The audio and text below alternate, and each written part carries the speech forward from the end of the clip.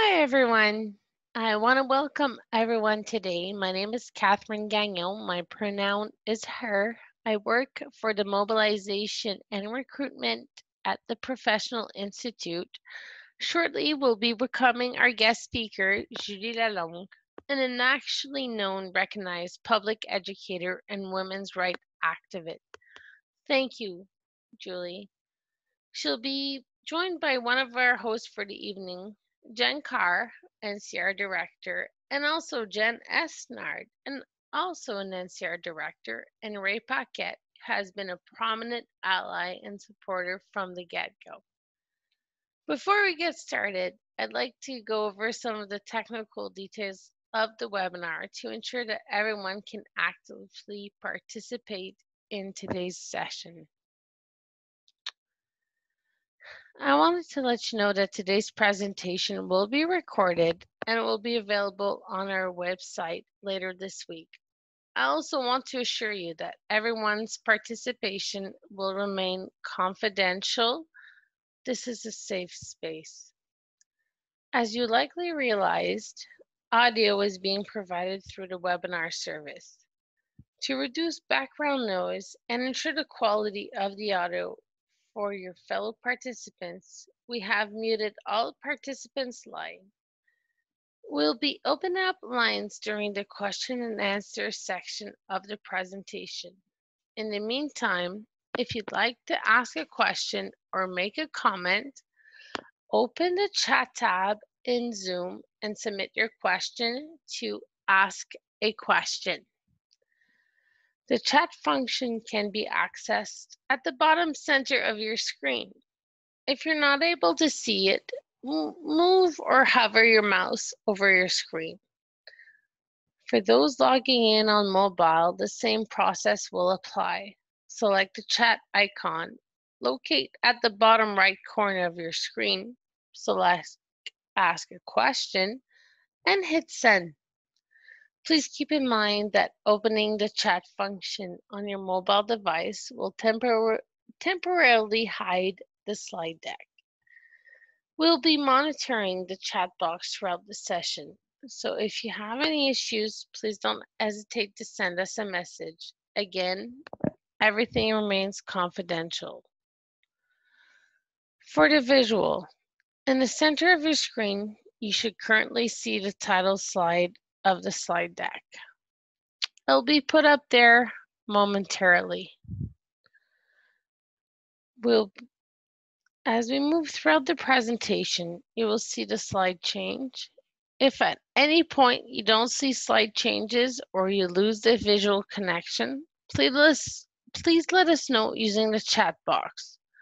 Throughout the webinar, you can always select the account Ask a Question to send a question for the question period. If you look at the drop-down menu, when you select the chat, select the Ask a Question, and you will be able to send your question for the question period. Now I'd like to introduce Jen Carr, one of our NCR directors. Hi, Jen. Hi, Catherine. How are you tonight? I'm good. Thanks for joining us. Thank you so much for helping us put this together. Okay, so hi, everybody. I'm so excited that you could join us tonight. For those of you who don't know me, my name is Jennifer Carr. I am one of 4 NCR directors, and I've been a proud PIP steward for over 15 years. I'm honored tonight to co-host this event with my fellow NCR director and union sister, NCR director Jenny Esnard. We have a very dynamic and knowledgeable speaker tonight. Julie Lalonde is an internationally recognized public educator and women's rights activist who will share her experiences, both personal and professional, with us tonight. Firstly, let me say that while this presentation tonight will focus on violence against women, domestic violence does not discriminate along gender lines. Male, female, gay, transgendered, or non-binary, everyone can be affected by domestic violence. Domestic violence comes in many forms, both physical and psychological, and no individual's experience is ever the same. Domestic abuse from a partner, spouse, parent, or even a son and daughter can have lasting impacts on the individual experiencing the toxic actions of another. It also has far-reaching impacts on the workplace. In 2014, the Canadian Labour Congress partnered with the University of Western Ontario to study the impacts of domestic violence on the workplace. 1 in 3 workers have experienced domestic violence in their lifetime. Of those who had, 82% found that domestic violence negatively affects their performance at work through distractions, tiredness, lateness, interruptions at work from the abuser, poor concentration, and absenteeism. 53% said they experienced violence at or near the workplace. 38% reported that domestic violence affects their ability to get to work. 37 of those said that it negatively impacted their coworkers. And lastly, 5% said that they lost their job as a result of domestic violence. These are grim statistics, but are reflective of the situation that many of our coworkers face in silence. But there's good news from the support side.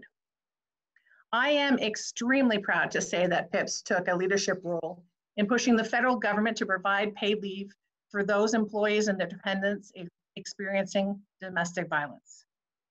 This monumental effort was led by the Audit, Commerce, and Purchasing Group, otherwise known as the AV Group, and their former president, Ray Paquette, who started addressing the issue of domestic violence in collective bargaining in 2013. I would like to pass the mic to my colleague, Ray, who will now give you an overview of how those negotiations progressed. Over to you, Ray. Thank you, Jennifer, and welcome, everyone. You know, this has been a journey of love.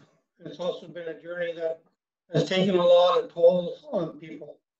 I can tell you that in 2012, I was driving home from a PIPS meeting in Montreal, late at night, not much on the radio, but there was a talk show on, and it featured a woman, a union woman from Australia, who was speaking about her passion for domestic violence and how over, I think it was 1.5 or 2 million people are covered in a collective agreement by some clause for domestic violence. Well, that brought me, my mind started to turn around, and when I got back to Ottawa the next day, I inquired with PIPS as to if they knew how many collective agreements in the federal government had domestic violence clauses. Well, it turns out there wasn't any. We did do some research. There were some around the country. One, for instance, was Yukon Teachers Federation, but they only allowed 5 days. Now, you can also imagine at that time, there was no provincial legislation for leave for domestic violence. Now, most of the provinces are allowing up to 10 days, whether paid or not paid, 5 days, not paid. Anyways, so those people are really starting to get on to what domestic violence means to the people in Canada. I felt we needed something. I come from a family where my mom was abused by my dad a lot. I do have 6 sisters, and I wanted to protect them. And how could I do that? I mean, I was an adult, and how could I help my sisters? Well, by talking to people. And I found that when we started to get the ball rolling on domestic violence, a lot of my peers were against it. They didn't want us to go ahead and, try and get that in the collective agreement. There was, bigger fish to fry in the world, but this meant a lot. And I remember the one thing I said to Treasury Board at the table was, if we can save one life by getting something in the collective agreement, then we've achieved something. So I want to just give you a little history on what happened. In 2013, the AV Group was ready to begin a new round of bargaining. And at the time, Treasury Board, led by the Harbour government, all they were interested in at that time was to remove our sick leave provisions. We didn't think that was right anyways, but in preparation for the negotiations, the AV group put together our list of demands. I thought it might be a great idea to try and get some language on our collective agreement, in our collective agreement on domestic violence. I brought the issue to the Institute, and although they supported the idea, it was felt that if the AV group wanted to pursue the issue, it was fine with the Institute.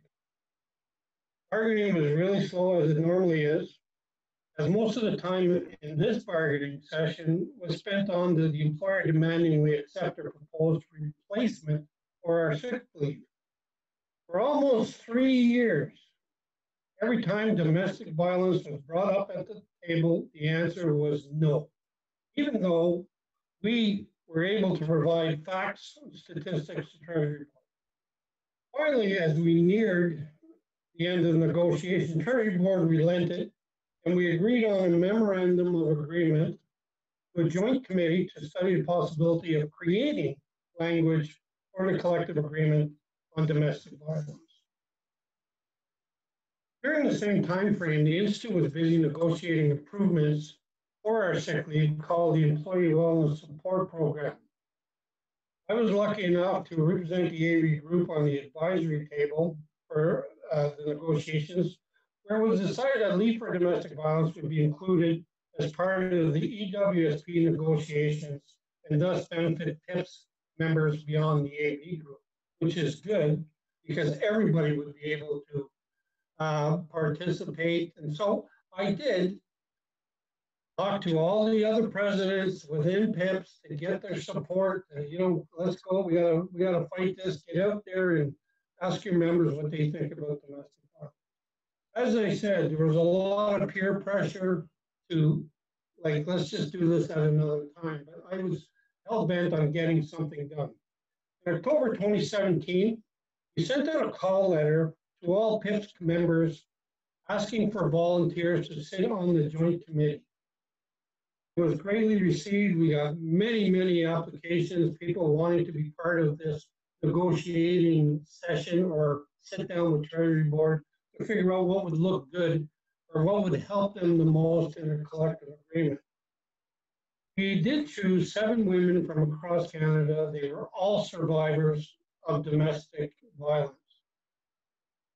If you had to sit there and listen to their stories, it would break your heart. And it did mine many times, and still does. We also brought along David Chu, an AV representative for the Atlantic region. For the next 2 years, we met with Treasury Board and discussed what leave for domestic violence would look like. Our members shared their personal stories, and many experts were invited to speak to the Joint Committee, which helped shape the decision-making. Our final draft, agreed to by our committee and Treasury Board, was then reviewed by the EWSP committee and Institute staff. Because the EWSP was not to be implemented for a few years, it was decided that we needed something now to help our members experiencing domestic violence. The Institute sent the leave for domestic violence to the Institute's central table to negotiate terms for our current collective agreement. The parties agreed on a 10-day leave with pay. It's not what I would have liked. I would have liked more, and I'm sure our members would like, because 10 days does not heal everything. And we know that the 10 days is a start. It's in the collective agreement. That way we can fix it in the future. We can do anything we want to. So here are the highlights of the domestic leave provision. Domestic violence, of course, is considered to be any form of abuse or neglect that an employee or an employee's child experiences from someone with whom the employee has or had an intimate relationship. Now, when we look at that, we have to remember that the person who committed the domestic violence, we would not represent that person. That was made clear with Treasury Board, and they agreed that we should not be helping that person out at all. On request, an employee who is subject to domestic violence shall be granted domestic violence leave with pay to seek care and or support for themselves or their dependent child, To obtain services from an organization which provides services for individuals who are subject to domestic violence, to obtain professional counseling, to relocate temporarily or permanently, or to seek legal or law enforcement assistance, or to prepare for or participate in any civil or criminal legal proceedings. The total domestic violence leave with pay, which may be granted under this article, shall not exceed 75 hours in a fiscal year. Like I said, it's a start. It's 75 hours in a fiscal year. To me, it's not enough, but at least we're there. I would really like to thank a few people who helped out considerably in this. PIPSC staff, Laura Ross, Catherine Wright, who were the backbone of the PIPSC committee. And I really want to thank the current AV president, Mr. Peter Gabriel, and his bargaining team for continuing the effort to bring this to fruition. Thank you very much.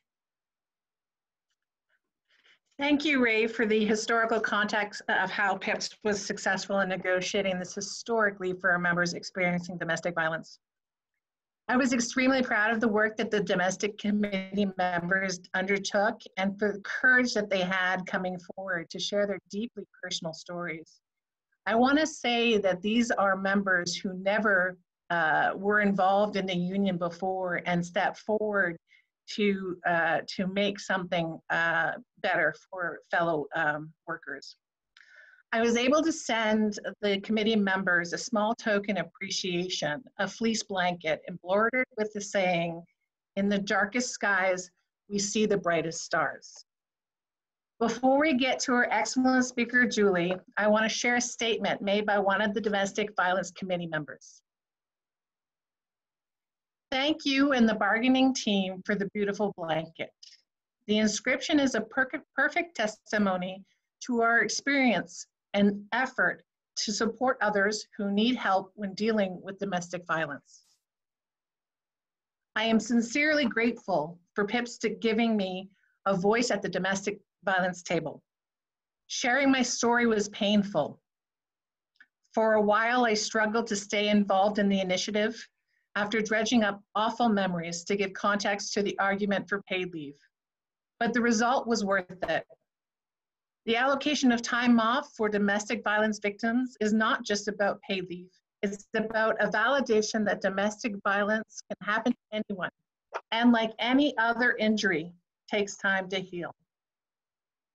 So on behalf of PIPSC members, I want to again thank the Domestic Violence Committee members for all of their hard work and dedication to ensure that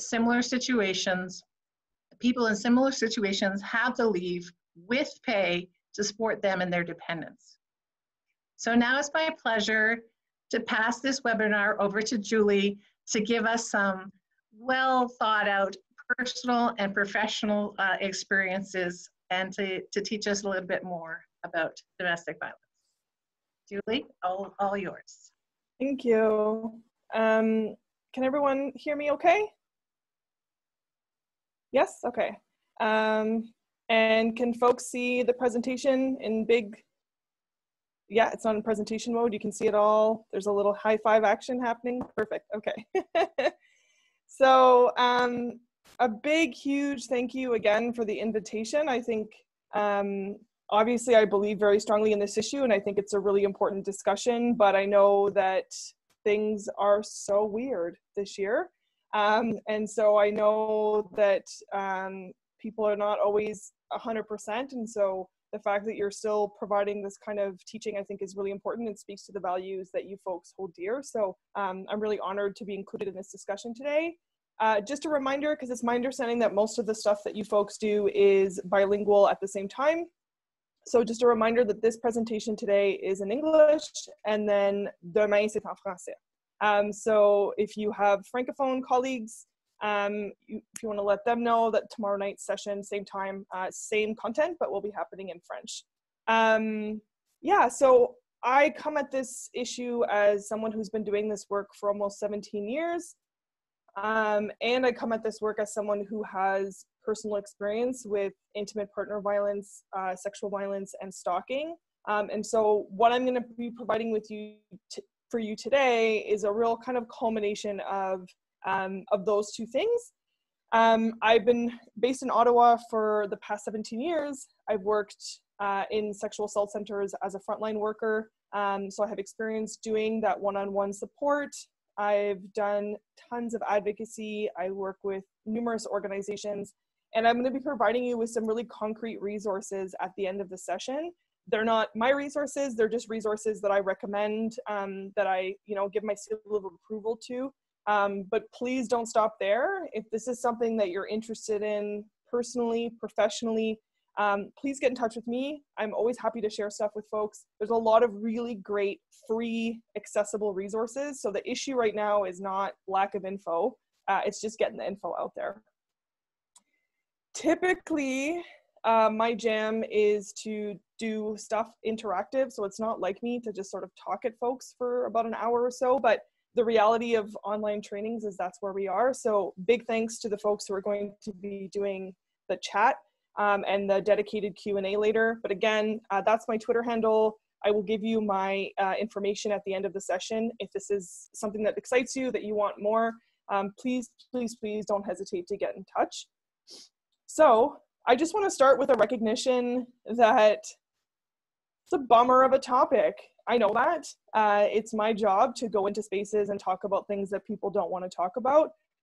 So I understand that this is heavy in and of itself, but it also might be very real for you. So I recognize that. All the work that I do is as trauma informed as possible.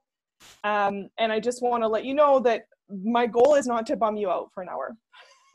My goal is really to set the stage so that you know what it is we're dealing with in this country. But I want you to leave with some really concrete tools and things that you can do if you know someone or you suspect that someone in your life is experiencing this. But it's heavy, and I get that. But just know that I'm like the queen of giving people tools so that they're not just bummed out. So stick with me. In about 45 minutes to an hour, you're going to have some tools in your toolbox to really address this problem head on. I want to start with just doing a little bit of self-reflection. So this is Kim Catron, who, if you don't know her, get on it. She is amazing. I would say she's probably the best public speaker I've ever seen. She does incredible work. She also has a skincare company that she just launched. She's a yoga instructor, but she's an educator on issues of equity, inclusion, and diversity, and just being authentic in the world. And she has this, she completely and totally like blew my mind about 10 years ago, maybe more than that, when I saw her speak and she talked about redefining the golden rule. So most of us are aware of the golden rule. I was certainly raised with it, which is treat others the way that you would like to be treated. And I think that's a really beautiful sentiment. And there's certainly nothing inherently wrong with that, but it's limited because you're still using yourself as the point of focus. You're treating people the way that you would want to be treated. And Kim really challenged me and challenges her audience to think about, why don't we just treat people the way that they want to be treated? And if we do that, then we're actually meeting people's needs instead of assuming what people's needs are, or assuming that what works for me works for everyone.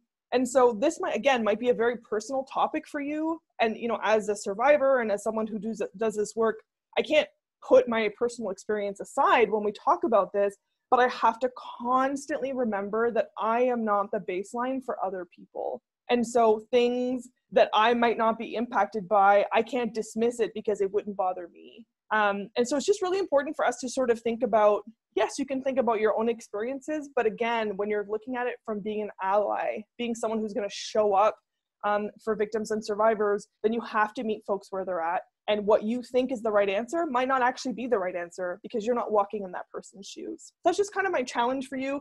And also because any opportunity I have to plug Kim's amazing work, I will take. But I think it's a really good place to start of, I am not the baseline for everyone else. So what are we even talking about in this country? Well, it's pretty bleak. And as a white woman and a Canadian who travels and has conversations about violence against women around the world, oftentimes people, I remember specifically I was in Italy and the people were like, oh my God, you're from Canada. Tell me everything, like what's the utopia? And I was like, I am not here to give you good news, folks.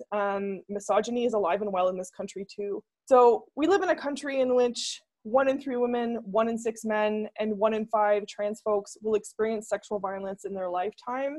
I put an asterisk beside trans folks because our statistics on trans, non-binary, genderqueer people in Canada are not great. And there's a lot of complexity around, were you assaulted after you transitioned? Did that person know you were trans? There's just like a lot of stuff there. But I just want to flag it for you that we're not just talking about, you know, women and men in a cisgender binary way, but we are talking about something that's gendered. So for example, 1 in 6 men will experience sexual violence, which, you know, might make you think, well, this isn't about gender because men also experience higher rates, which is true. But actually what we're talking about most of the time is 1 in 6 boys. So if you're assigned male and you live your whole life as a man and you live to be maybe 14, 15, and you've never been sexually assaulted, the chances of it ever happening to you plummet dramatically at that moment. You actually become safer once you hit puberty. It's actually highest after that for men who are incarcerated and men who are in the military. It's also slightly higher for men who date and sleep with men, but generally, if you're an adult man, the chance of you being sexually assaulted, it's probably going to happen if you're incarcerated or if you're in the military.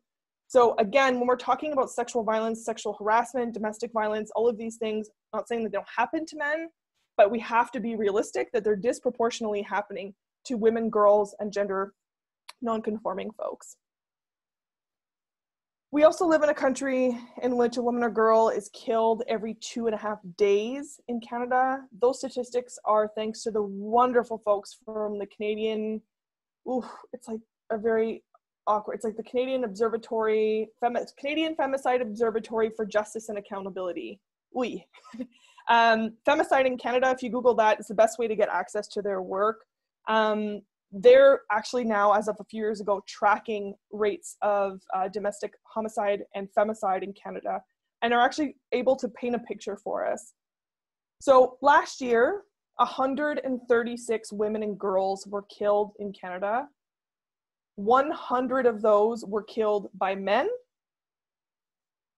59% of those killed were killed by a current or former partner. So, you know, more than half of the women killed in this country are killed by someone who claims to love them. Additionally, 26% of the women killed last year were killed by a family member. So I really appreciate when Jennifer at the top was talking about how we can't erase family violence, and in particular, siblings, our own children, people that are part of our family. Just to paint a sort of more specific picture, when you're looking at women killed specifically by men, Nunavut, Manitoba, and Saskatchewan have the highest rates of women killed specifically by men in Canada. And again, these are from the Canadian Femicide Observatory of Canada. It's a very clumsy name, but femicide in Canada, I think it's literally femicideincanada.ca, something like that. They're the most accurate statistics that we have in this country regarding rates of femicide. Girls and women with disabilities are 4 times more likely to experience sexual violence in Canada. It's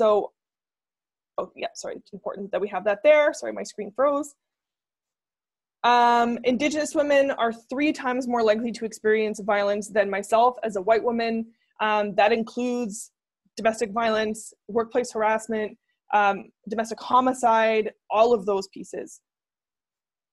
And then on top of that, we also live in a country in which less than 10% of sexual assaults are ever reported to the police. That statistic wavers a little bit across the country, but there's nowhere that's actually reaching higher really than 10%. So we're dealing with something that people don't feel comfortable talking about for a whole host of reasons. And so that's why it's so important that we focus on community. And that's why I've made the bulk of my career doing things like teaching by-center intervention, talking about role of community.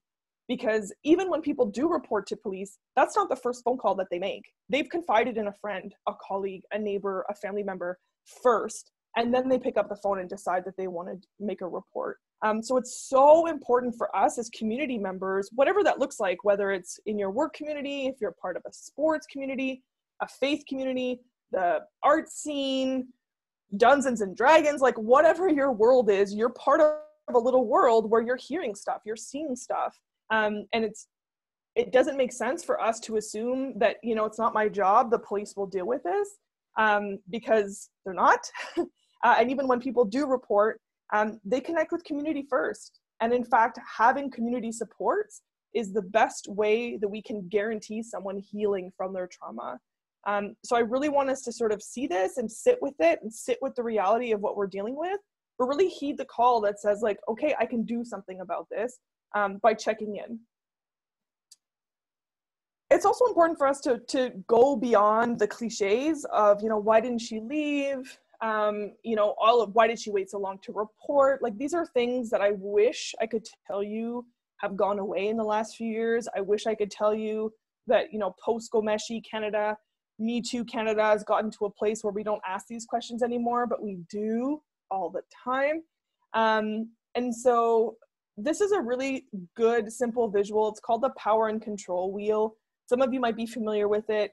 It's based out of the States, but they have a very open copyright. So feel free to use it in your work or any of your educational stuff that you're doing.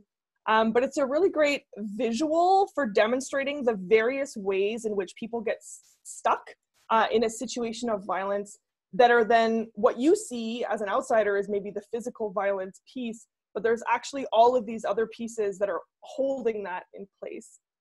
I see that someone has raised their hand. I don't know if that means someone has a comment.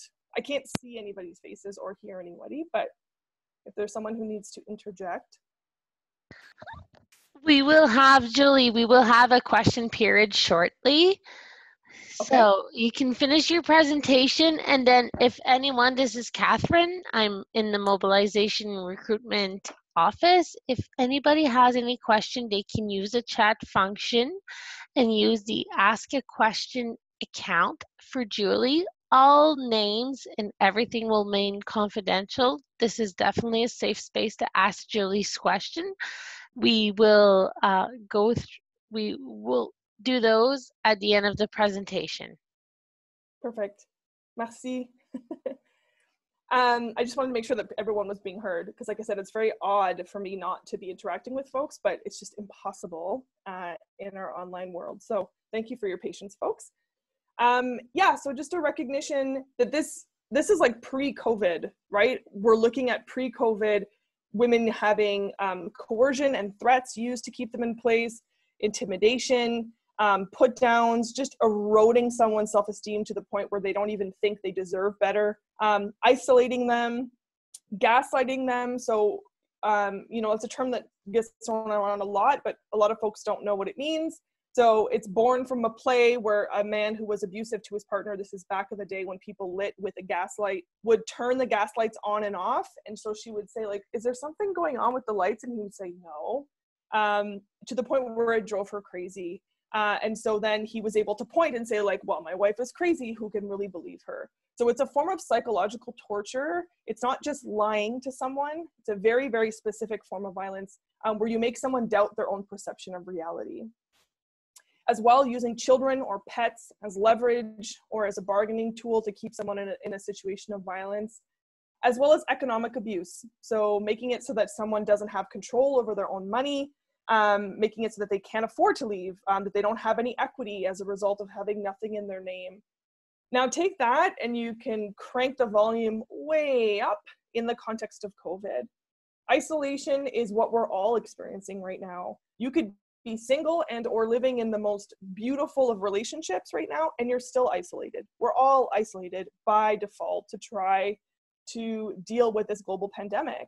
Many of us are experiencing economic hardship right now. We've lost our jobs. We've lost significant sources of income. Maybe you're eligible for CERB, maybe you're not. CERB is like peanuts, and it's still more than folks make on disability. So people are experiencing economic hardship across the board. People are isolated across the board. And that is exacerbating an already heinous situation. And so as someone who does this work, for example, when I hear people talking about, I can't wait for things to go back to normal, I have to look back at the statistics that tell me that, you know, last year, somewhere around 140 women and girls were killed, most of them killed by men, most of them killed by men who claim to care about them. That's not a normal I want to go back to. We need to do better than that. And so it's important for us to understand the structures that keep women in positions of violence, instead of individualizing it as, you know, why didn't she leave, or any of those kinds of pieces. I want to take a second and really just use the rural versus urban divide to really drive home this point, and to really, I think, this is like the activist-y part in me. I come from rural, small town, Northern Ontario. I've worked in largely rural, small town, remote communities, and the reality of domestic violence and sexual violence is unbelievable, and it doesn't seem to ever hit the radar. And that's my own personal pet peeve. Is I live in an urban area, but I'm not an urban person because I don't come from an urban space. And so it's shocking to me how much we ignore what's going on in rural communities until we have, you know, a major news story like we did this year. So important to know that in 2019, so last year, 38% of women and girls who were killed in a non-urban setting. And that's shocking in and of itself, but it's extra shocking when you realize that only 16% of Canadians live in a non-urban setting. So women in rural, remote, northern communities, small towns are way overrepresented in rates of femicide in this country. If this is work that you're interested in, I would also just kind of, as a feminist gerontologist by training, I would also just put a little pin to let you know that women over 55 are also extremely overrepresented in cases of femicide in Canada. So everyone's getting upset right now about elder care in this country, which is great. That is a long overdue conversation. But I encourage you to think beyond the safety of long-term care and thinking about how women over 55 represent a small percentage of the population, but a huge percentage of the folks who are being killed as a result of domestic violence, and most often as a result of murder-suicides in particular. But going back to the rural-urban divide, I'm going to give you two very quick examples of that to show you what that looks like in practice. There is, in 2015, there was a triple femicide in the community of Wilno in Ontario, which is about an hour or so outside of Ottawa. A man was thankfully caught after a manhunt, and he murdered three women, Natalie and Anastasia, excuse me, and Natalie, Carol, and Anastasia. And all three women knew that he was a threat to them. Two of the women had actually reported him to police, and he had actually been incarcerated for committing violence against one of the women. So this is someone who was known to them and to the community as abusive. And he still managed to kill them all in a killing spree that was extremely heinous. One of the women in particular had a panic button that the OPP had given her because they knew that Basil was a threat to her. But because she lived in a rural community, she hit that panic button, and it took about a half an hour for police to get to her home, and by then she was already killed. So the geographic isolation on top of the isolation that women already experienced was a huge factor to what happened in Wilno. Sure, I don't have to tell you much about what happened in Portapique, Nova Scotia this April. Same thing, this is someone who was known in the community as being very wealthy, but we're now hearing was also known for being violent, for being just shady. Someone who had made threats towards police, had committed domestic violence, physical domestic violence in front of other people. There had been multiple calls to police and nothing was done, and he was able to kill 22 people. I am happy to report that as of a few hours ago, the government has finally agreed to conduct a public inquiry. So hopefully we'll get some answers about what happened there. But you know, these stories make the news, and thankfully there's some attention paid to it, but what's happening in rural communities is often quite ignored. And so just some unique factors for women and girls in rural Canada at any point, not just within COVID. Inherent isolation. So using Natalie Warmerdam as an example, this was a woman who the police knew where she lived. She lived in the country. She had cameras around her home. She had done everything she could to kind of fortify her house, but she lived in the country. So there's not going to be a police detachment 2 seconds from your house. That's impossible. Also, there's no traffic driving by necessarily. Your house is away from the road, right? All the things that we love about rural living make it that it's very difficult for folks to know what's going on in your life. Confidentiality is also a huge issue for all survivors, but especially when you live in a community where everybody's known everybody their whole life. I mean, I'm from small communities all over Northern Ontario. I've known, the same people since kindergarten. Many of them still live there. So if you're contacting police, maybe police is your abuser's uncle, or, if you're going to access health services, maybe the nurse is your abuser's ex-wife. Like, the ability to share your story and have it actually be kept secret is pretty difficult generally, but especially when you live in a small town. Also, just the existence that services are out there, let alone being able to access them. So, there's no public transit in most small communities. So you need a vehicle, you need money to be able to get there. And also, if you're sharing a vehicle with your abuser, they're going to ask, where are you going? You can't blend in and just discreetly access a service, as well as physically being able to. So for example, in Renfrew County, which again is a catchment area just outside of Ottawa that includes Wilno, it could be an hour and a half to access the sexual assault center. There's one sexual assault center with a catchment area the size of Prince Edward Island. So the practicality of being able to drive an hour for an hour therapy appointment to then come back for, it's just not feasible. Not to mention, people don't often even know the services that exist because they're not well advertised. A huge factor for all forms of gun violence, actually not just domestic violence, is the prevalence of guns. I am a white woman from Northern Ontario who does not know a single person in my family who does not own at least one firearm. Everyone I know hunts. Everyone I know has guns. And again, whether that gun is used in a case of domestic violence or not, it's there. And just the threat that person can access that weapon keeps people afraid, rightfully so, and keeps them stuck in situations of violence. And then just generally, unfortunately, most Canadians don't live in rural, remote, northern, small towns. And so those communities are often very economically disadvantaged, high levels of poverty, oftentimes very huge discrepancies. So the Muskoka, for example, anyone who loves to go to cottage country, there's a huge divide of folks who are very wealthy, who have beautiful cottages, who are there for just the summer, and then folks who are there all year round who have, very few economic opportunities outside of the summer season. So lack of economic opportunity to get the heck out of there.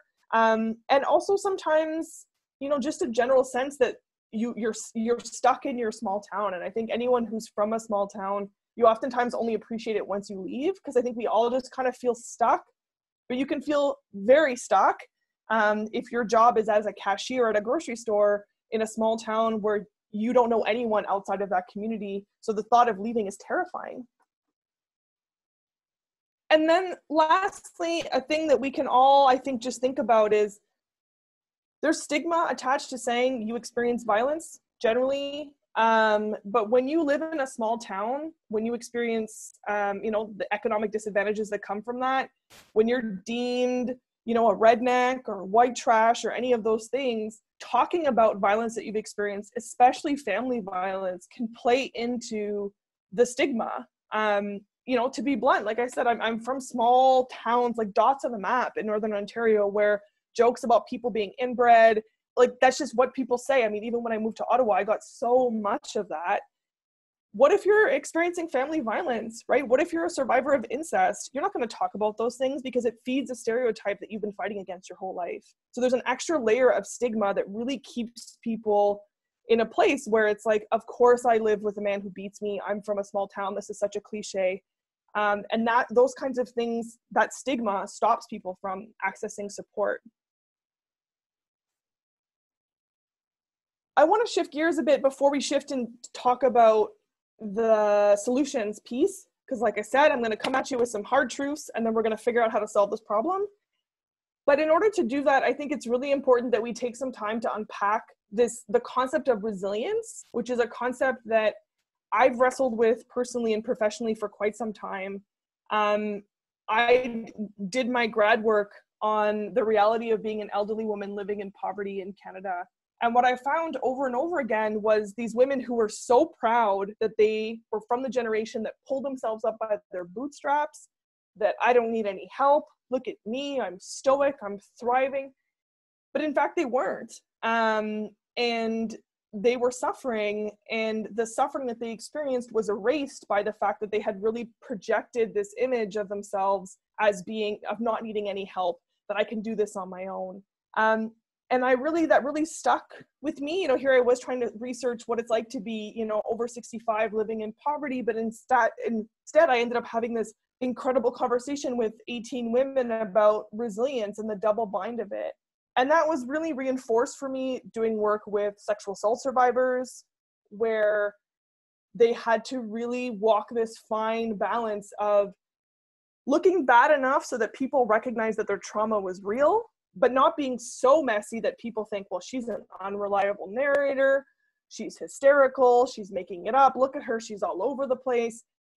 And the most concrete example I've seen of that in the public sphere of the last few years is when Dr. Christine Blasey Ford was testifying against Brett Kavanaugh in the US, a case that, again, I find interesting that Canadians were watching minute by minute because it doesn't impact us, but that's a different story.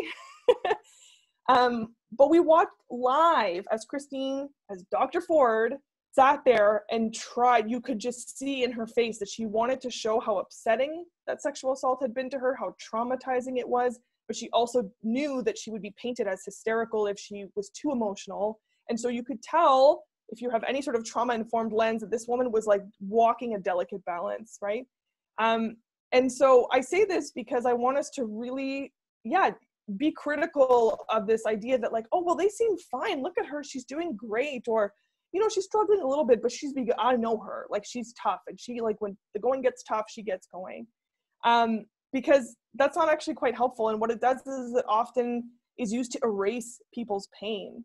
And so as someone who does this work professionally, as I said, who studied this issue academically, but then who lived it, I can't emphasize enough how I understand that our focus on resilience is a means to an end. It's a means of showing people that there's light at the end of the tunnel, that your life is worth fighting for, that what happened to you happened for a reason, so that you don't feel like I get it. It's a beautiful sentiment. But I was someone who just a few years ago came out about the fact that I had been stalked by an abusive ex-partner for over a decade. And in that decade, I also successfully lobbied to change legislation in Canada. I got a sexual assault center on my campus. I did work with my public transit authority. I took on the Canadian Armed Forces. I did lots of really great, extroverted, strong-seeming work. And so when I came forward and said, you know, now that my stalker has died, I can tell you the truth, which was I've been living in fear for over 10 years, people could not reconcile the two. People thought I either was exaggerating how bad it was because you seemed fine, or they thought something about you is not real or not authentic, because people who are in pain don't get stuff done, and you got stuff done. So help me understand this cognitive dissonance that I'm having. And so it's important for me to really name that, because if you're thinking in your own life of who is struggling right now, if you're thinking in your own life about people who might need that check-in, I was not someone you would have checked in on. I was never screened at doctor's offices. I was never screened anywhere I went. No one even thought to check in with me because I seemed fine. And so I really want us to do the cliched, Instagram thing of like, check in on your strong friends, like actually check in on your strong friends, but also think about how our capacity to be resilient is tied to things like privilege. It's tied to things like, whether the system is there for you or not, right? And so oftentimes it's not a personal failing if you're not being resilient. You're just trying to live in this world that's really, really difficult. And going back to the elderly women that I studied, their emphasis on resilience and stoicism and being seen as powerful, I'm nobody's victim, didn't help them because no one saw their pain. And so no one thought to ask them how they were doing. And from a systemic level, elderly women are one of the poorest demographics in Canada. But you would never know that because we don't talk about it, because we think they're doing well, because pride and stoicism and resilience is part of that generation's way of surviving the horrors of war and all of these things, right? So I just want to challenge you to think about that. I'm just going to like plant that seed and let it grow. But especially when you're thinking about what friends do I might be struggling right now, I want you to just assume all of them. Because I don't think most of us are doing super well right now. And many of us are really good at hiding how we're really doing because we want to be seen as strong. Because the second you're seen as a traumatized person, there's connotations of weakness, of you're a whiner, you're not strong, you know, all of those kinds of things. And we really got to let that go and just prioritize people being honest about how they're doing. So I'm going to hope my thingy, there we go. So I want us to think about how to be a good friend and how to be a good listener. And I want us to pivot to thinking about, okay, Julie, I get it. Intimate partner violence was happening before COVID. It's happening now in a big bad way. What do I do about it? SpongeBob and Patrick are my favorite metaphor for friendship, and just looking out for folks. So that's what we're going to do. So first things first is you got to make it your business. You have to make it your business. You don't have to be someone like me with years of experience in this work. You just have to be somebody who cares enough to ask a question. And again, I cannot emphasize enough how I am here today. I survived 2 years of domestic violence, 10 years of being stalked, because my friends were there for me. The police were not there for me. My school was not there for me. My employer was certainly not there for me. Members of my family were not there for me, but I had friends.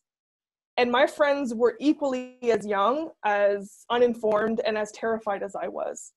And so if my 20 to 30-year-old friends that I had during that decade could still show up for me, even though they were as ill-informed as I was, that tells me that we all have capacity to do it. We just have to get over the socialization that we have, especially in this country, especially if you're white, to just mind your business, right? I think it sounds cliched, but like the bystander effect is real. People don't stick their neck out for other people. They're not doing it.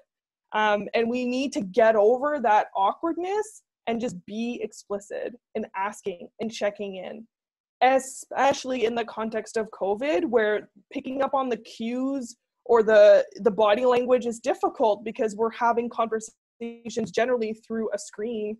And so it's harder to pick up on the nuance. So you just got to be explicit and just name it. So the first thing to do to solve this problem is just like name that you have a role to play in it. That's the first thing. The second thing I would say, especially in a workplace context, is establish regular check-ins. And again, I leave that to you to figure out what that looks like, depending on your work climate, depending on the vibe of your workplace, but just setting up regular check-ins with folks, whether it's, literally scheduled, 2-3 times a week or once a week, whatever it is, or if it's just informally, but making sure that you're checking in a really concrete way. And if you're an employer or a supervisor or someone who has any level of power in the workplace, be aware of that power dynamic and be open to hearing someone say, not great, Julie. Right? We want to move beyond the pleasantries of like, yeah, I'm good, or not too shabby, just like get concrete with folks and project that sincerity. If you're trying to also make it that folks can disclose in a context in which it might not be easy for them to do because they are working, on Microsoft Teams in the middle of a dining room with 4 kids running around and a dog and all of those things, then a way that you can subtly show folks that they can, let you know that they're not doing well is you can do things like establish a code word. So if someone says, yellow or octopus or some random word or a specific sentence, then that's a cue that that person is not doing well and needs you to check in with them confidentially. Also, the Canadian Women's Foundation came up with the Violence at Home signal for help. So if you go to Canadian Women's Foundation, you can grab this graphic, and there's also a short 30-second YouTube clip that they've made to show people what that means. So, I mean, I've sent this to all of my friends, so it doesn't have to be in a formal workplace. But if, you know, I Zoom with my friends 2-3 days a week, we watch movies together, we do a thing, and we just know that, like, if someone does this, then that person is saying, I am not safe. And so just normalize that. Again, you can just send it around as like, hey, look at this interesting thing that Canadian Women's Foundation came up with. We just thought we'd send it to everyone as an FYI. And it's just a great way to folks to be able to be like, I'm in a meeting, but I'm going to flag for you that, like, once this is done, I need your help. So again, whether it's a code word or a hand signal, just an idea, Canadian Women's Foundation came up with, which I think is excellent. Also, safety planning. So safety planning literally saves lives. And I'm giving you, just copied here, a screen grabbed an example from Make It Our Business, which if you're not familiar with them, get on it. Their work is incredible. It's based out of Western University, the Center for Research and Education on Violence Against Women and Children. But Make It Our Business is a great spot to find all kinds of resources for employers who are looking to be there for their employees and their teams during moments of crisis, including domestic violence. So they have an individualized workplace domestic violence safety plan. This is this little, like, you can literally just download this Word document from their website for free. And I'm just going to give you a snippet just to sort of show you what a safety plan could look like. Now, this one specifically was written pre-COVID, but I'll show you some things that you could add to it in the current context if you're still working entirely remotely. So one, just the fact that you're having a sit down with someone and coming up with a safety plan means you're already doing better than most. So don't be afraid of making a mistake. Just have a really practical conversation with them. So who is going to be, right? So this is the guideline, and you could come up with this together. You both agree to it, and then you both can make sure that you follow through. So again, it's several pages long, so you can take from it what you like, and because, like I said, it's a Word document, so you can easily edit it. It's perfect. But things like, you know, moving the desk away from entrance and windows. Again, if you're in the office, a big one is like removing people's names or contact information in a directory. That's not always possible, especially if someone has a prominent role within the organization. But this is one that I've definitely had to use in the past, where I had to be very blatant with my employer and saying, you can't post my phone number or email address anywhere on the site. If you want to post the name of my role and, you know, comms at blah, blah, blah, that's fine. But please don't put Julie Lalone Communications, blah, blah, blah. It's not safe for me. So just being aware of like ways in which someone could Google or find that information. Again, if someone's sitting at the front door, making sure that there's safety for them physically within that space. Everything from, you know, the safe entrance to the building, to, you know, do you want someone to walk you to your car? Again, in Ontario, we have legislation that is very clear that you have to make sure that folks are safe in the workplace. And that includes folks who are working remotely. So really having a concrete plan with someone, again, not only will those concrete steps possibly save their life, but just on principle, if an employer sat down with me and said, we're taking this seriously and let's work together to make you as safe as possible, I would feel taken care of. I would feel like I wasn't a burden. I would feel like, wow, people here really care about me. And that's the energy we want to bring to this issue. So again, Make It Our Business. I have the link. I've included the link on the very last slide, and I'll have that up during the Q&A. So if you want to look that up, incredible resources. There's infographics, lots of really great free stuff for you to use, especially if you're an employer or someone whose role it would be to put together a safety plan. If that doesn't work, and folks have maybe perhaps very individualized needs, or you're maybe talking about, you know, not someone that you work with, but a friend of yours, or, you know, someone who coaches your kids' hockey team that you're worried about, there's a great new free app called My Plan. So it's myplanapp.ca. Again, I have that on the last slide. And it's a free app to help you come up with your own safety plan. So if that person is, strictly working from home, then they can include stuff from that. If someone has children or dependents, that they can include those things as well. Making sure that, if you're leaving a situation of violence, do you have all of your important information, your passport, your birth certificate, some cash, anything that is important to you that if you leave here and you're okay never seeing it again, that kind of stuff, like making sure that people think as concretely as possible. If you have a dog, where's the dog going to go? If you have kids, what are you going to do with the kids? Are you going to notify their childcare provider of what's going on? Like, it just really gives people concrete steps to break it down so that it's not too scary and overwhelming. And it's also, you have your own PIN so that the person can't hack into it as easily. So it's private, it's free, which is the important piece. And for folks who want an individualized plan and who are a bit tech savvy, it's a great tool. So if you are talking about remote work, so let's say I'm living in a situation of violence, I'm at home working from the office, my office is, this space.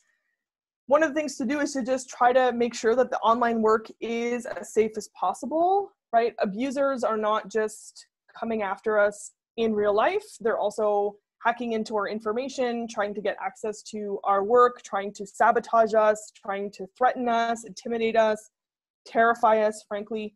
And so if I have to work online, things like, okay, are all of our meetings password protected? Again, there's no foolproof plan for this. If an abuser is very tech savvy, they will find a way. But if we can minimize, that's excellent.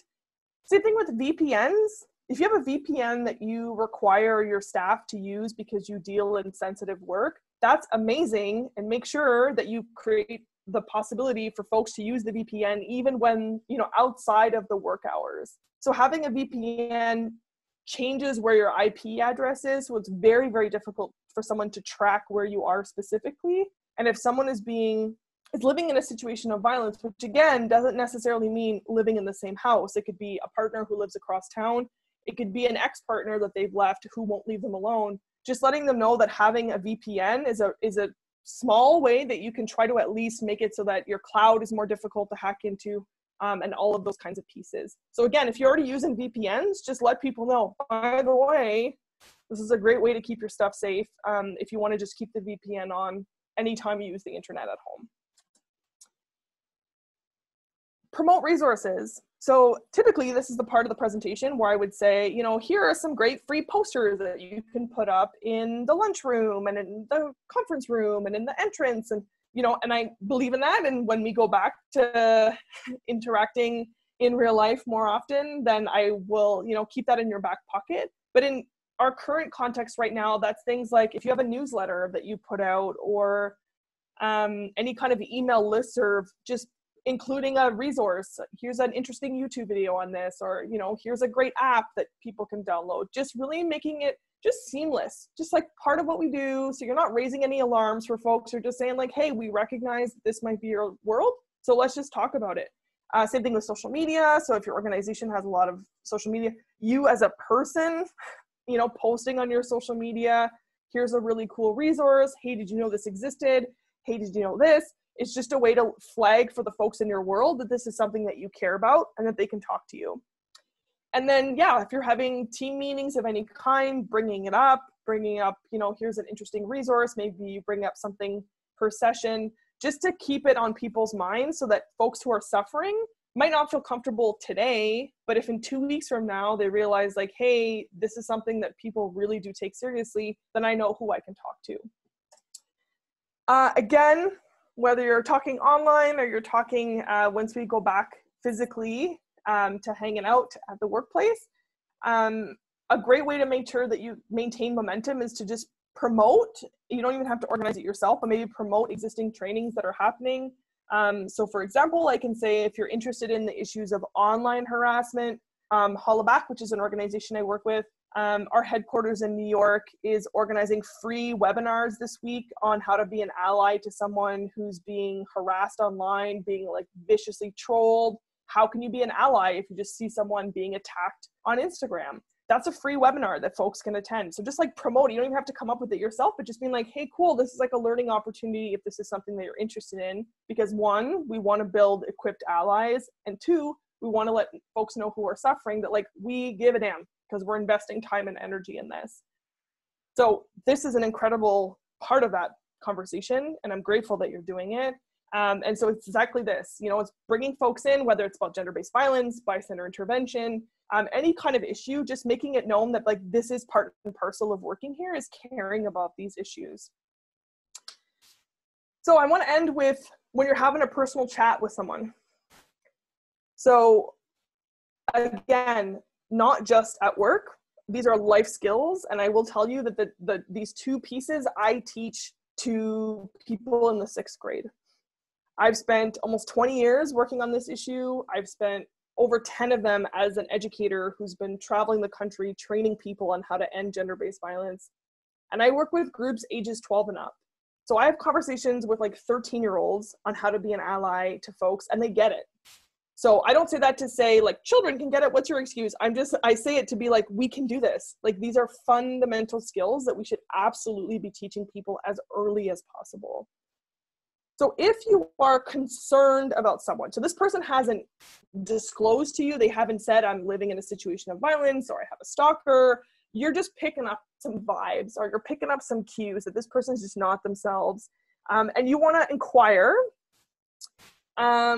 This is especially relevant if you maybe have interactions with that person's abuser. So I'm thinking, you know, if your friend is dating someone new and they're awful, maybe a family member has a new partner that's just not nice to them, and you want to broach the subject, you want to use I see, I feel language. So I see the way that he talks to you, and it makes me sad because I don't like it when people talk to you like that. Or I see that you're just not as outgoing as you used to be, and it makes me sad because I'm concerned about you. I see, I feel is really important language because oftentimes we mean well, but we screw the whole thing up. Speaking personally, I got a lot of, why do you let him talk to you like that? And I remember vividly my father, who, you know, to his credit, has been very open with me sharing this story because he's learned better. When you know better, you do better. But I vividly remember him saying to me, I didn't raise you to tolerate someone talking to you like that. Why do you let him talk to you like that? You're smarter than this. And again, the intent there was almost like, I think of it as like in black and white movies when women are hysterical and they're kind of screaming and someone like kind of knocks a sense out of them. Like that's what he thought he was doing. But instead he was making me feel stupid, embarrassed, humiliated, like I was a disappointment. Like it was just such a heavy thing to put on me. And also you're mimicking the same words of my abuser. Like you're basically telling me I'm not smart. And like, that's what he tells me every day. So why do I need you to remind me, you know? But again, I get that people are just like, snap out of it, but that's not what this is, right? And so I see, I feel really cuts the judgment and just says like, look, I don't have all the facts and I'm not in your shoes, but from my perspective, what I see concerns me. And I just want to share that with you. Now, if someone does disclose, if someone does say, hey, this is happening to me, or this has happened to me, then I'm sorry, I'm here for you. What do you need? I'm sorry, I'm here for you. What do you need? That's what we need folks to understand. It's not your job to swoop in there and fix that person's problem. They have agency, they have power, and it's just reminding them of the power that they do have and the options that they do have and the options that you're going to help them find. But don't assume you know what that person needs. Don't assume that you know the perfect path for them to walk down, because you don't. And you want it to be a collaborative conversation. Because remember, the crux of intimate partner violence, of sexual assault, is taking someone's power away from them. It's that person saying no, and that no not being respected.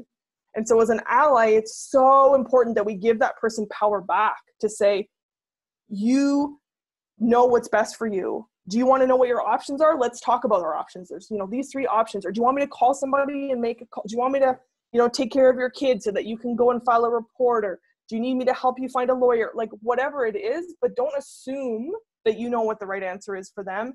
Just let them know I am here as a guide to point you in a direction. I can't be your therapist. It's not appropriate, right? Unless you're in that job, right? But I can be an ally. And an ally is, I got tools in my toolbox. What do you need? And let's walk that path together. So I'm sorry, I'm here for you. What do you need, right? That's the kind of language that we want to use.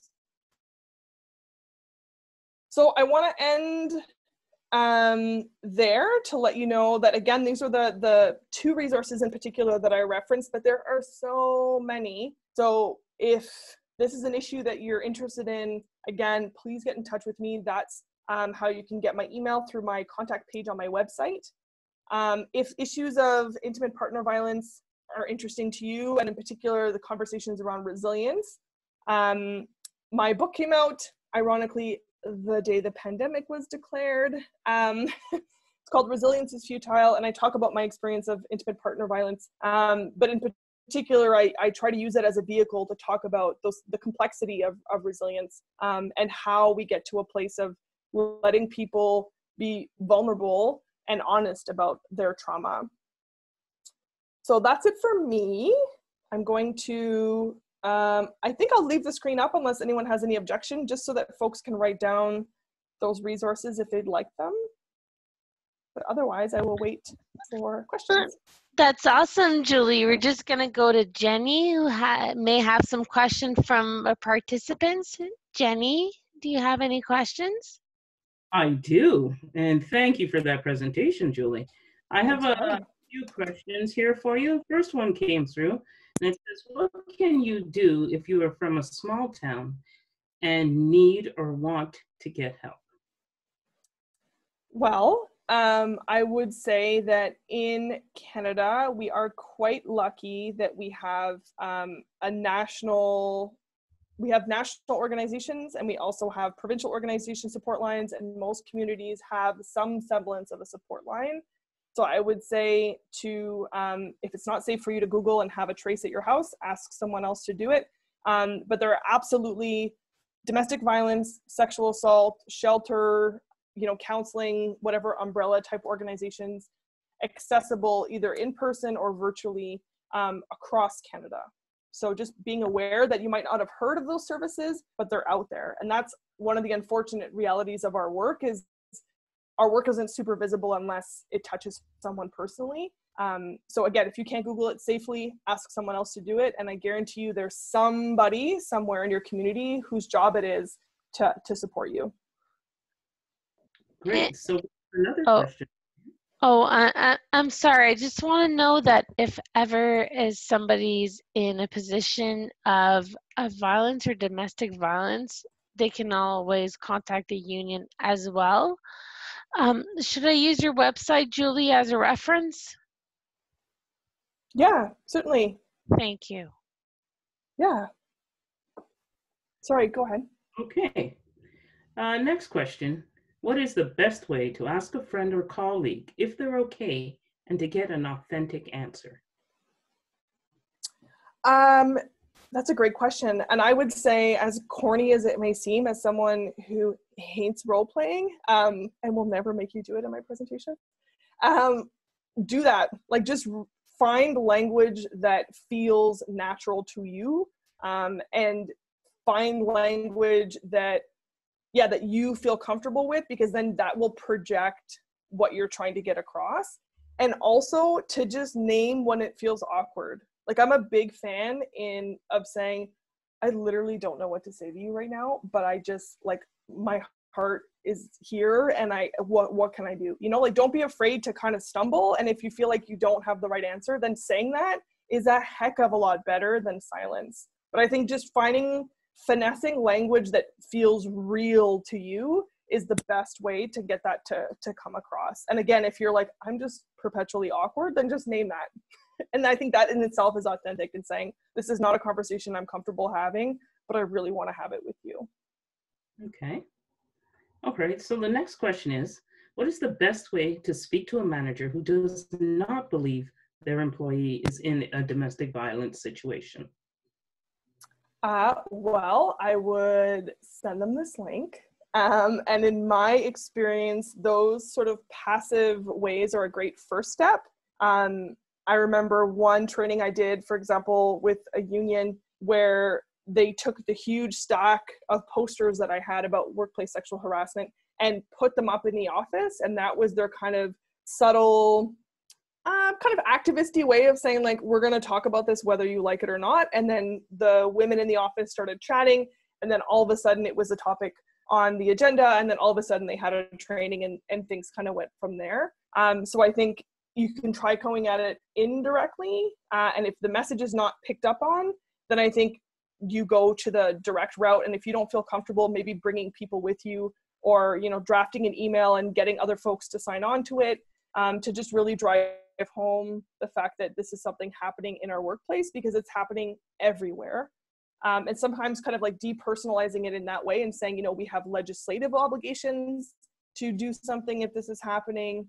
You know, there's legislation, there's policies, there's resources, that these things exist. If the kind of more subtle way doesn't work, then yeah, you just go for it. But again, like, roll deep if it helps, in terms of like, find other people to come with you so that you're not written off as like the one lone person in the office who cares about it. Okay, great. And the last question, do you see that there are any extra complications in the NCR compared to those working in different provinces? That's a great question. I think,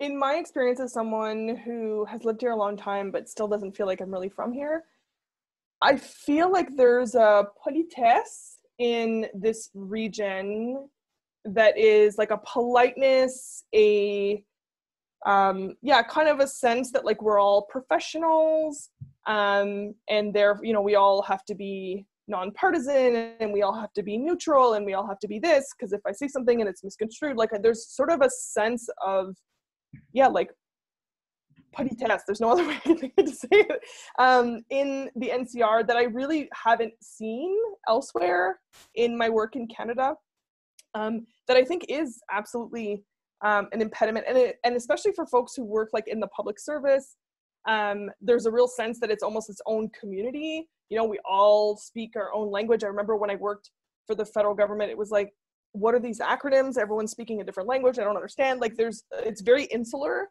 And I think, and there's a real sense that, especially if you're ambitious, which is not a bad thing, but especially if you're ambitious and you're always aware of making connections, and, you know, leveraging networks, there's oftentimes a real reticence to name problems because you don't want to seem like someone who's rocking the boat. And, you know, the NCR is technically a big city. Like, you know, we've hit over 1 million people now, but it has a small town vibe. And I think it's particularly insular, the more you drill down. And so I think that level of almost like waspy, you know, like, we just don't talk about certain things, I've definitely picked up here more than I've done work with the public service in Montreal, for example, and I didn't get that same sense. So I do think there's something particular to our region. Okay, great. So that's all the questions we have from the chat. Awesome. Okay. Sorry, Well, I'm just going to ask Catherine. Sorry, Julie.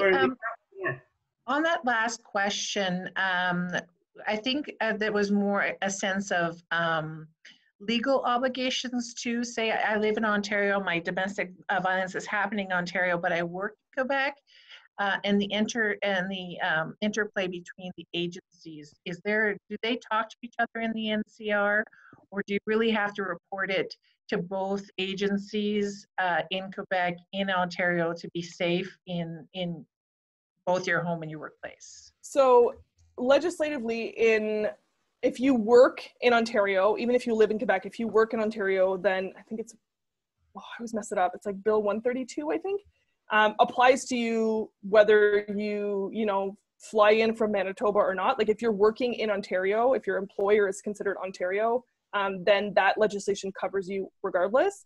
I'm not as familiar with legislation on the Quebec side, but again, it's depending on which legislation you're tackling. If it's domestic violence in the home, then it's where you're living. But if you're working outside of province, so it can be a bit of a hot mess, certainly.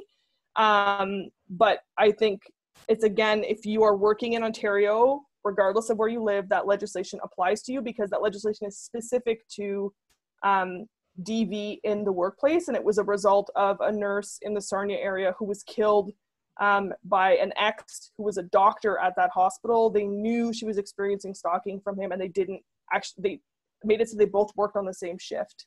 And that's when she was killed. And so Ontario has very specific and quite robust legislation as a result of that, that my understanding is covers folks regardless of where they live, and also covers it in the current context of working from home as well. Great. So we did get another question, and is, I work in a male-dominated field, and I would like to know if we can do something to change an abuser's behavior. Yes, we can. And there's different ways in which we can do that, but the biggest thing I want you to know is we can absolutely prevent violence against women, and the vast majority of the time we can also get abusers to understand what they're doing. In the cases in which we can't, then we have to use our collective powers to boot those people from those spaces. But it's a mighty task. As someone who trained the Canadian Armed Forces, was sexually harassed the whole time, and then had to be under police protection for several months because people were so mad at me, we now have Operation Honor. So it doesn't fix the problem, but I think I don't want folks to be discouraged if you're in a minority position in the workplace, whether it's, you know, that you're one of the few women or one of the few folks of color. There are absolutely ways in which abusers can have a moment of recognition for what they've done, but you need the buy-in at the institutional level, or at least within your peer group, because I'm sure one person can single-handedly shift a whole system, but I'm like, at what cost? And it's not fair to you to have to bear the burden of years of, you know, systemic sexism. But the short answer is absolutely, people can see the light. And I'm quite lucky in my career that I've seen lots of folks, personally and professionally, who people had written off as, like, you know, he's old, that's just how he is, things can't change, to being an ally. But again, it's not up to the folks who are directly impacted, who are targeted, to have to shoulder that work. It's up to everyone else to stand alongside them. Okay, and we had another question come in. Are these helpful to a man that experiences domestic violence as well? Yes, absolutely. So the Make It Our Business and the My Plan app, for example, so just the practical resources work for anybody. In terms of, you know, how to check in with folks, same thing. And I think that's why normalizing check-ins is so important, because it covers a whole plethora of different things, and it doesn't make it so that if, for example, there's only 2 women in the office and they're the ones that everyone looks to when they talk about these issues, like, that's not helpful for those women, and it's certainly not helpful for the men who might be quietly suffering. So really, truly, all of the resources are good across the board, regardless of your situation, including, as I said, folks who are not living with their abuser, but are still being abused, even in the context of COVID, where they're not physically in the same space. These resources can work for all those folks. Great. So that's all the questions from the chat. Awesome. Well, thank you so much, Julie. Again, this is Catherine Gagnon. I'm from PIPS. The resources are online. I'm just going to let Jenny give our word of address. But again, the union is here for you. The executive is here for you. And if you need anything, please feel free to reach out. Jenny, to you for the closing remarks. Thank you. Are you going to start my video, or I'm just going to be a talking head? I'll be a talking head. That's fine. So, Julie, thank you so much. Excuse you? I said, you do you. You can. Okay. No, it won't let me turn on my video. That's fine. Julie, thank you, and please accept our sincere appreciation for this very informative session. You brought to light many concerning topics, and hopefully your resources, we can put them to good use, because we know a lot of people out there that are silent, but they did tune in, and we want to be there for them and support them in any way we can. Ray, for all your work and being the foundation to aligning PIPS with domestic violence and getting our clauses in there and bringing awareness to this subject. Thank you.